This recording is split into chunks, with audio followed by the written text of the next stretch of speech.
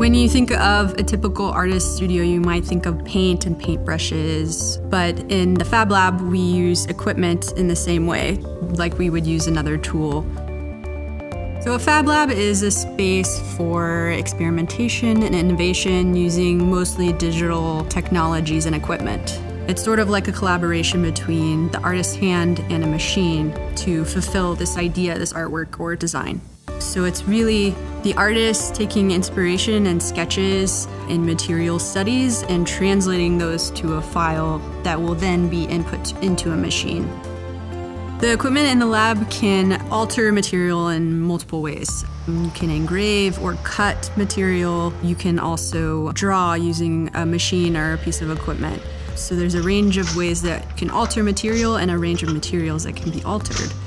Different materials require different processes. If you wanted to cut wood, you could bring it in and use the CNC cutter or the laser cutter.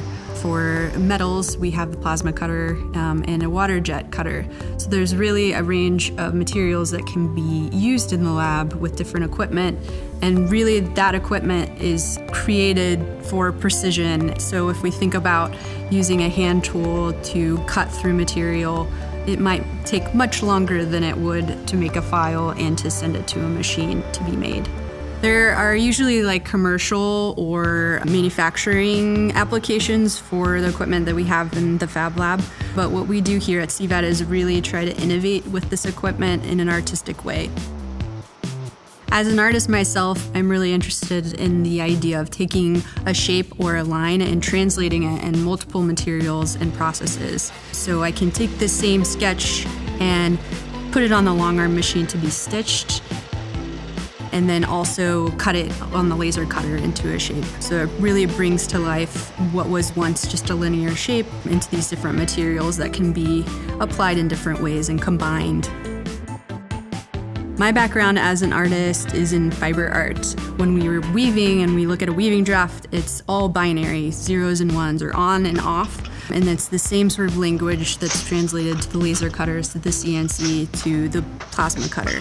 In the same way, the laser cutters and the CNC and the plasma read this language, this binary code, to translate the artist's idea into an end product. So there's really just one language of this digital process and just different ways to input them into the equipment. Within an art college, the Fab Lab can also serve as a point of interdisciplinary study, so students collaborating with one another to make interesting work or make work beyond their area of study to incorporate new materials or processes.